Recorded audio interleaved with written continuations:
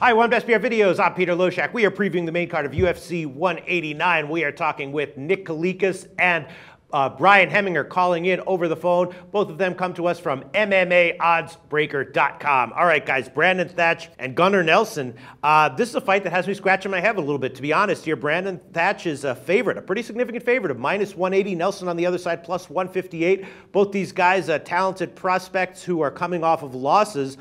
Nelson's star has dimmed a little bit since a couple years ago, but he's coming off a tough loss to Rick Story, but can he bounce back? I think he can. I don't quite see why he should be this big of an underdog. +158, Brian Hemminger. Do we think we have another underdog here with some betting value? Not this time. No, okay. Yeah, Gunnar Nelson, to me, he's a good fighter. He's a really talented grappler, but he's still fighting in the wrong weight class. He's been undersized his entire career at welterweight, and he's been performing admirably against bigger guys, but he finally faced a bigger, stronger guy in Rick Story that he couldn't deal with. And that kind of showed his ceiling in the welterweight division. I think if he ever is going to be a legit title threat, it's going to be in the lightweight division, and he's just too stubborn to admit it. So we'll see what happens, but I think Brandon Thatch is just going to be way too big for him and way too long for him to be able to get inside and drag him to the ground. So I actually think Thatch has value. But Thatch had a big size advantage in his last fight, and that didn't work out for him at all, right? He did, but you got to remember, he was dominating the first 3 rounds of that fight against Benson Henderson, and this is a 3-round fight, not a 5-round fight like the last one. And yeah, he slowed down right at the end, and he really slowed down in the 4th round, and then that's when Benson Henderson got him to the ground and tapped him out. And Benson Henderson is better wrestling than Gunnar Nelson, maybe not as good as submissions, but I think since this is a 3-round fight, you're not going to see Brandon Thatch slow down. So he'll be able to go hard for all 3 rounds. It's going to be a lot tougher for Gunnar Nelson to get him down than it was for Benson Henderson in the 4th, which won't even exist in this fight. All right, great arguments, Brian Hemminger.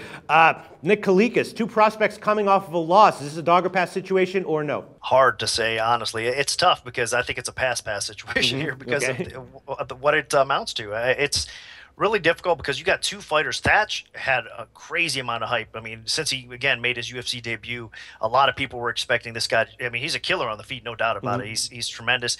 He's hard to deal with, the amount of pressure he puts on you and his ability to knock you out with anything. I mean, punches, elbows, knees, kicks.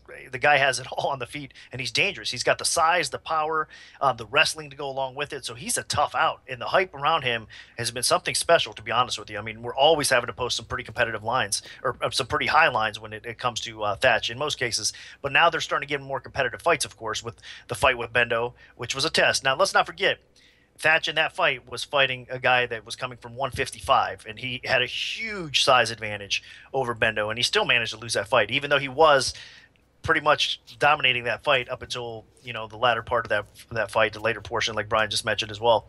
But in my opinion, there was still a lot of question marks with Thatch. Can he go 3 strong rounds? I mean, his last fight was 5 rounds, and again, the cardio did start coming into play later. But to me, he proved that he can put on an aggressive pace for 3 rounds. So that's one question they got answered. Now, 5 rounds is a different story. Those championship rounds, I think he still has to, there's still question marks behind that, and he still has to prove to us that he can, his cardio is going to be strong going 5, because it looked like he was starting to obviously slow down big time there.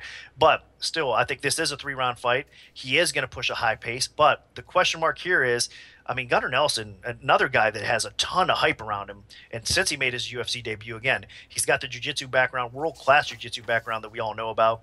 He's got that awkward karate style that seems to be effective in most cases on the feet as well. So you got 2 guys that are coming together that have had enormous amount of hype. So it was hard to even set the line here, according to where the public would go. I set it at -160 for Thatch, and it's since been bet up. So that's not really that much of a surprise, but Gunnar Nelson does demand some respect. But it tells you how much impact that story loss had on Gunnar Nelson, because if he didn't, physically get beat like he did and didn't struggle in that fight, if he came away with a win and another impressive win, I don't think we'd be seeing this line like this, to be honest with you. All right, Brian Hemminger, so is this a complete pass for you, or is there any kind of bet, a prop, or the total that you think might have some kind of attraction to you as far as betting value is concerned? There's a couple. Nelson, basically, if Nelson wins, it's probably be by submission, because that's just how he wins almost every one of his fights.